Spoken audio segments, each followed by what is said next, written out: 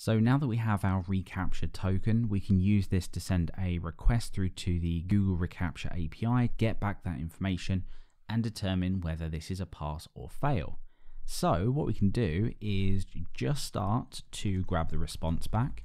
We can use the HTTP facade within Laravel to do this. So let's go ahead and just make sure we pull the namespace in for this. And we're going to go ahead and make a request as form data.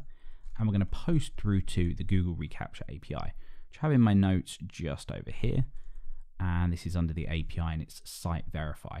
Now we are going to be refactoring this to a validation rule because, of course, for every controller within your app or every place that a form is submitted, you don't want to have to repeat all of this code.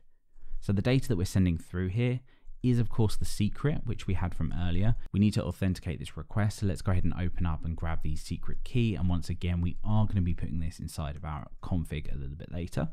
And the response here is basically just the value that we got back from that form, which is reCAPTCHA token. So let's go ahead and die dump on this response.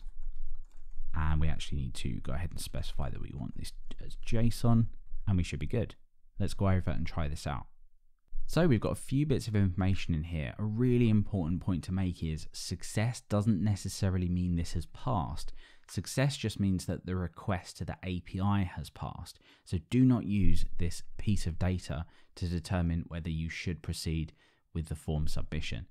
Now we've got the host name here, which is pretty self-explanatory. We've got the timestamp that this particular request was submitted on, the score, and the action as well. Really the only useful piece of information we have here that we want to use is the score. This goes from 0 to 1, and the higher the score, the more likely this isn't a bot. So obviously us submitting this, particularly within a development environment, has come back at 0.9. So what we can do is we can implement some kind of threshold to determine whether we want to continue. Let's look at an example of this really quickly, and then we'll of course refactor this out to a validation rule that we can use for lots of different forms. So we're going to go ahead and say if not response success, remember that is whether the response or the request actually worked or not. This is really up to you. If the request wasn't successful, you might just want to allow the user through anyway. It's really up to you what you do here. The most important one is the threshold. So we're going to go ahead and say response score, and we're going to go ahead and say, well, if this is less than a particular threshold, we don't want to continue. So for example, you might set this at 0.7. We're going to allow this to be customized as well within the validation rule that we're going to create, and we can return false. Now this isn't going to do much at the moment because of course what we're doing is just within a controller, but we can see this in action now. If we go back to posts create, if we hit create post, sure enough that works.